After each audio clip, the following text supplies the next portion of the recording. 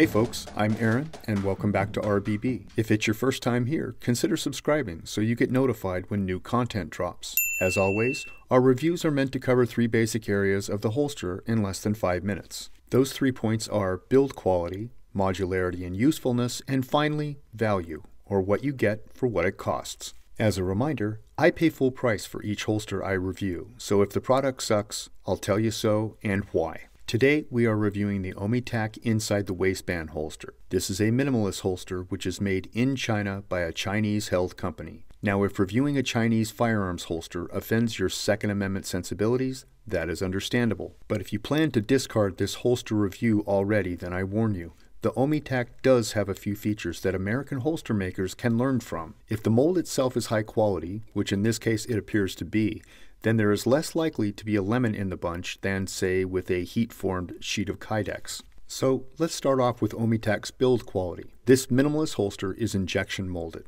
which means they can be made very consistently from one to the other. As with most minimalist holsters, the Omitac does not cover any more of the gun than what it has to. This means that there is very little real estate for the holster to hold onto the gun. The Omitac holster does this right. It not only uses strategic notches to help hold the trigger guard in place, but is also form-fitted around the polymer frame near the slide for increased fit tension. There is a way to demonstrate that the slide is part of the holster's hold on the gun. You can lock up the holster on the gun without the holster covering the trigger guard. It just shows that the holster does have a grip on the frame in this position. This isn't intended as a way of using the holster. When mating the gun to the Omitac holster, be sure that both the frame portion and the trigger guard portions of the holster are engaged.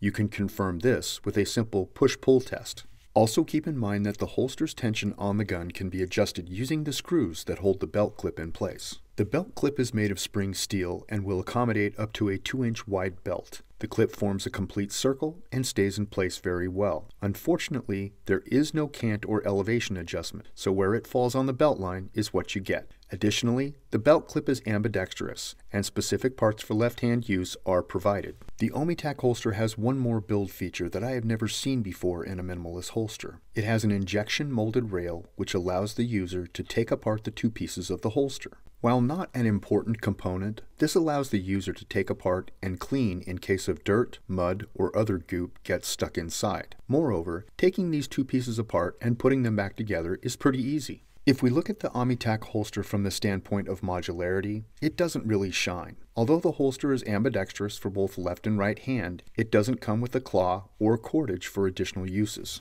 The Omitac holster doesn't even have a hole just for cordage, so you would have to remove one of the clip screws to make room. On the other hand, you could go to a holster kit website and buy an aftermarket claw. Just be sure that the screw spacing for both the claw and the clip screw holes are compatible. Finally, on the subject of modularity, it could be said that this little holster is built for one purpose, which it does very well. As far as value, you may not be surprised to learn that this holster costs less than $20 in 2023 money. So for what you get and how well it works, I'd say it's worth it. If you have any questions or comments, feel free to leave them down below. Thanks for watching, and we'll catch you right back here on ranges, backstops, and berms.